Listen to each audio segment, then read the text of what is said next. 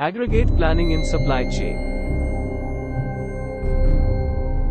1. Aggregate planning is a strategic process that involves determining the overall production, inventory, and resource allocation for a specified time period in the supply chain.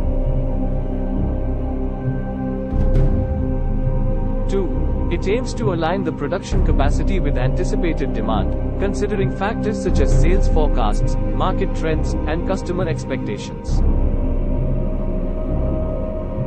3.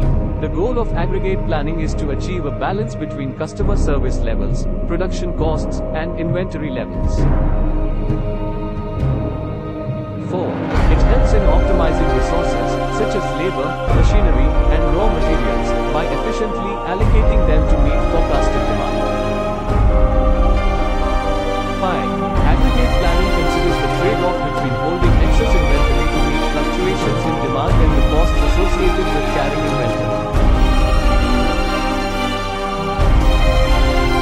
6. It assists in managing the overall supply chain capacity, including the production facilities, warehouses, and transportation capabilities. 7. Aggregate planning takes into account factors like lead times, production capabilities, and supplier capabilities to ensure the feasibility of the plan. 8. It involves the selection of appropriate planning strategies, such as level production, chase demand, or a combination of both, based on the nature of the industry, market conditions, and company objectives. 9. Aggregate planning helps in identifying the need for overtime, subcontracting, or hiring additional resources to meet fluctuating demand patterns. 10. It assists in making strategic decisions regarding product mix, pricing strategies, and promotional activities to influence demand and achieve the desired production levels. 11. Aggregate planning provides a framework for decision-making during periods of high demand, supply disruptions, or capacity constraints.